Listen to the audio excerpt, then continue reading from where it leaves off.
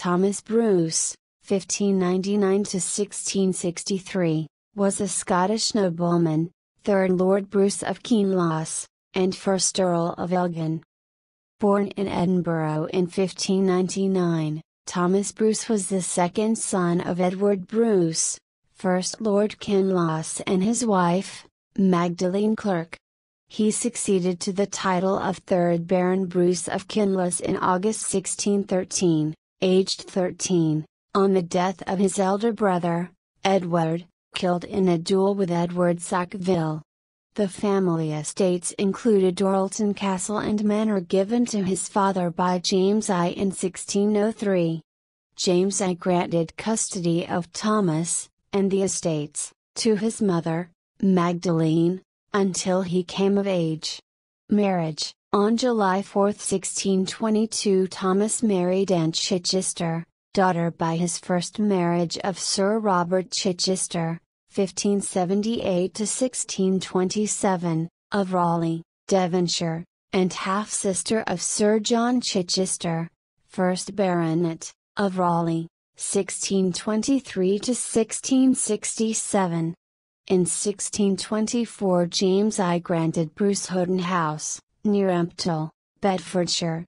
Designed by Inigo Jones and built for Mary Sidney Herbert, Dowager Countess of Pembroke, it had been reverted to the King by Mary's brother 2 years after her death in 1621. It became the Bruce family's principal residence for over a century. Charles I later granted him nearby Houghton Park to preserve game for the royal hunt, but persistent hunting and hawking by the local Conquest family forced Charles' subsequent intervention. Anne bore him his only son and heir, Robert, on March 19, 1626/27, but she died, the next day, on March 20, 1626/27. Remarriage: November 12, 1629, Bruce remarried Lady Diana Cecil, daughter of William Cecil, 2nd Earl of Exeter, widow of Henry de Vere, 18th Earl of Oxford. Diana, having married Oxford in 1624, just a year before his death, brought with her considerable estates at West Anfield and Manfield, near Thomas' existing Yorkshire estates, as well as property in Lincolnshire and Middlesex including Clerkenwell Priory. New titles: during Charles I's period of personal rule, Bruce maintained close relations with the court.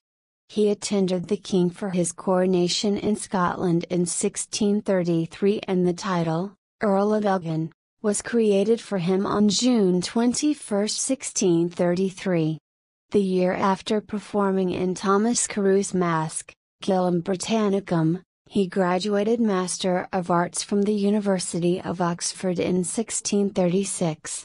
Bruce was invested as a knight in 1638 at Windsor, along with William Villiers and the Prince of Wales.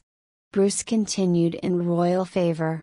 He was created 1st Baron Bruce of Whorlton, in the English peerage, on July 29, 1641. 5y. In 1643 he was appointed Keeper of the King's Park at Byfleet, a role he held until 1647. The English Civil War: although Bruce's sister Christian Cavendish, Countess of Devonshire, was a notable royalist, Bruce himself took the side of the parliamentarians, serving on several county committees from 1644 to Pride's Purge. Shortly before the 1648 outbreak of the Second English Civil War, fellow Scot, William Murray, 1st Earl of Dysart, whipping boy of Charles I and husband of his relative, Catherine Bruce, appointed Bruce as principal trustee of Ham House to act on behalf of his wife, Catherine, and their daughters.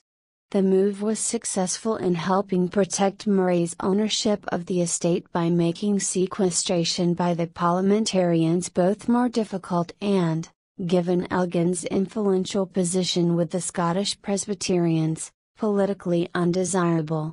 Bruce was later described by Sir Philip Warwick as a gentleman of a very good understanding, and of a pious, but timorous and cautious mind.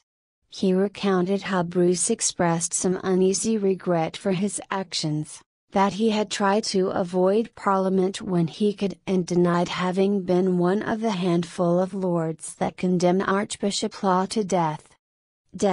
Bruce's second wife, Diana Cecil, died on February 26, 1658 without issue.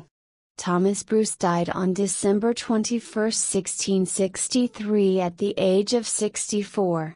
His son, Robert, inherited the estates and titles in December 1663.